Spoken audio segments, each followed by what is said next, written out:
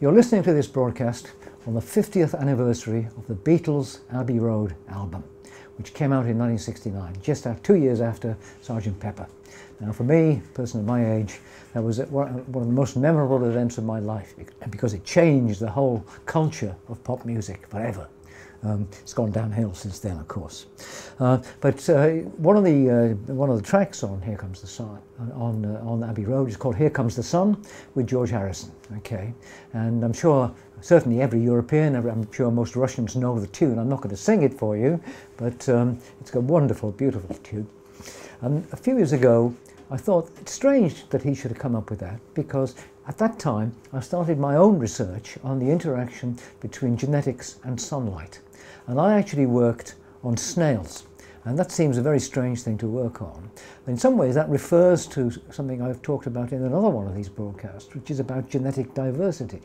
Because in the 1960s, until here at UCL people started looking at protein variation, if you were interested in diversity, you could only work on a very limited number of creatures. Snails were one of them, because the snail I work on has differences in the colour and the number of stripes or bands on its shell. They vary from very dark to very light, and from pink to yellow, and from various other genetic differences. So we could go out and we could count genes in different populations. And what I found was, and nobody seems to have noticed, I did a lot of work in what's now Croatia, was then Yugoslavia, and which I chose because it was famous for having little patches of heat and cold. They're called frost hollows in the mountains, and of course you have them in mountainous parts of Russia. People will know that if you go up into the mountains in the morning, there's often a mist that sits in the valley bottom, and the peak is in sunlight, and that's because cold air rolls downhill and it's much colder in the bottom. And what we found was that in the Yugoslavia, where we had this issue, all the snails at the bottoms of these valleys were dark, and those at the top, on the sides of the mountains, were light. And we did a lot of work on that, and it turned out that that was because the ones on the bottoms of the valleys needed to soak up more sunlight to get active in the morning because they were cold.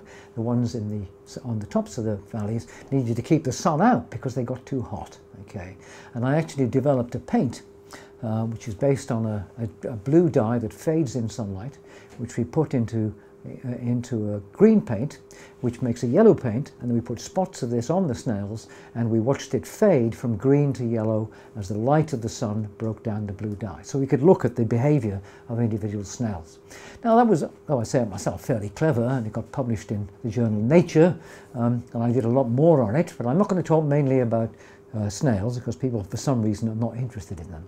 So when I remembered it was the 50th anniversary of the Abbey Road song, I thought, I tell you what, I'll write a book about it. And in fact that book is now written. It's coming out in June of this year in English, June 2019. It's called Here Comes the Sun. And the subtitle of the book is how it feeds us, kills us, heals us, and makes us what we are. And I'm completely astonished with the developments, recent developments, in the effects of sunlight on the human frame.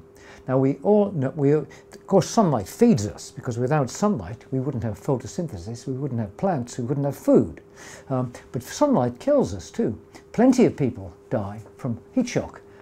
I spent many years after the snail episode working in Death Valley in California on heat relationships in fruit flies in Death Valley. And there, if you're out in the sun in Death Valley, you can easily be killed. People are killed frequently in Death Valley, less so now because they have phones, so they can call in a helicopter. But it's easy to be killed by being too hot. And people also know, of course, that you're killed if you've got light skin by skin cancer. That was discovered, the skin cancer discovery, was made in the 1930s in the United States Navy, where in the US Navy, the physicians of the US Navy decided to look at the health of their sailors compared to people who worked on land. And they did that, and they found something quite striking, was that sailors had a high rate of skin cancer on their arms and on their faces and exposed parts of the body. And they died at quite a high rate from skin cancer. Now that's because, of course, ultraviolet light can cause cancer. We all know that, and everywhere across the world, certainly in Britain, certainly in southern Russia, in Australia, New Zealand, people slap on this stuff to keep the ultraviolet out. And they're wise to do so. The highest rate of skin cancer in the world is in Australia and New Zealand. In Switzerland, where people go skiing, has a very high rate of skin cancer. I myself never sunbathe because of that, okay? Because I believe it to be dangerous. And it is dangerous, but there's a forgotten aspect to this sunlight thing and health. What the American authorities in the 1930s found was that if you look at all cancers in their sailors versus people on land, the incidence of all cancers was only half in the sailors as it was in those on land. And in fact, it looks as if sunlight prevents cancer much more than it causes it. And the effect is big. The effect is not small. Many cancers are rare in sunny places and common in cloudy places. And it's not just cancer. There's a disease called multiple sclerosis, which is a nervous degenerative disease. Okay? And this means that the sheaths of your nerves begin to be eaten away by your own immune system, and you begin to lose the power of movement, and in the end you're kind of frozen like this, and it's really, you can go blind. It's a terrible disease. Now this disease is quite common, and it's common in the cloudiest parts of the world. Even within Canada, it's twice as common in northern Canada as it is in southern Canada. Even within Britain, it's 4 times as common in the northern islands of Britain as in the south of Britain, and that's only about 1,000 kilometres difference. So the effect is spectacular. This disease is almost unknown in the tropics. If you go to Australia, where most people are of European origin, the incidence of multiple sclerosis is half what it is in Europe. Though the genes are European, the climate is sunny. So that sun turns out to be an astonishing agent of good health. And quite recently, there's been a survey on Sweden, which followed 50,000 women for 5 years and classified them on their exposure to sunlight. And they had 3 groups: those who were very keen on sunbathing, perhaps used sunbeds and went to the Mediterranean on holiday, those who were moderately interested in sunbathing and didn't do much about it, and those who almost never went out and got no sun. They found for middle-aged women a 3-year difference in life expectancy between those 2 groups, the least sun and the most sun, and that's the same or more than those who smoke versus those who don't smoke. So that the scourge of the shadows is just as dangerous as the scourge of the cigarette, which is completely unexpected. But what's even more unexpected is that it turns out that sunlight is very effective against infectious disease too, particularly tuberculosis. And tuberculosis still kills people across the world. It was the biggest killer of all in the 19th century. It's still quite common in parts of the world, common in parts of Russia still. It's coming back in Britain because people aren't taking precautions against it. So it's a killer. For many years, it was treated with sunlight, and that's because there's a related condition, which is a skin disease, which is horrible disfiguring boils and pustules on the skin, which a Dane in 1904 discovered could be cured with an ultraviolet light. Okay, and this was caused by a bacterium, which is the same bacterium as causes tuberculosis.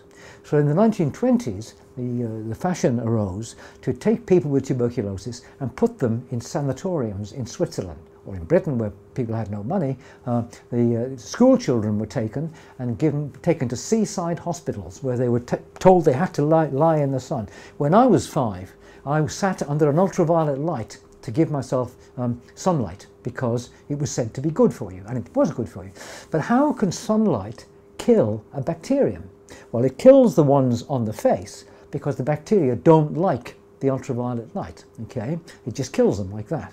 And indeed, if you go to a tuberculosis clinic, you will find that in the clinic there are ultraviolet lights everywhere to kill. As people cough out the bacterium, these things will kill the bacterium. But it goes more than that. What actually happens is that ultraviolet makes vitamin D in your skin. And vitamin D is known to be good for you in many ways, for your bones, for example, but it also turns out to attack infectious diseases. How does it do that? It generates a protein called cathelicidin, which is a natural antibiotic in your body.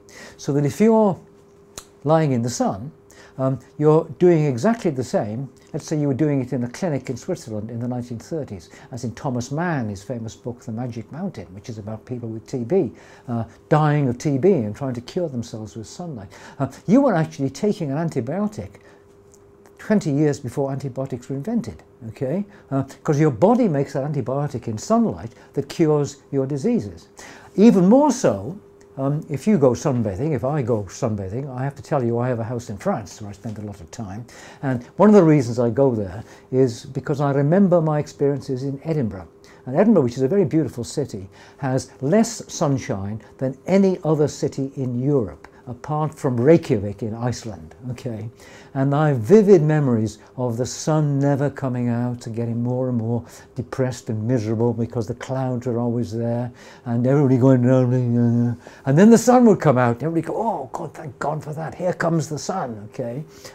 But actually what's going on is the sunlight, when it strikes your skin, is making hormones which make you happy. Right?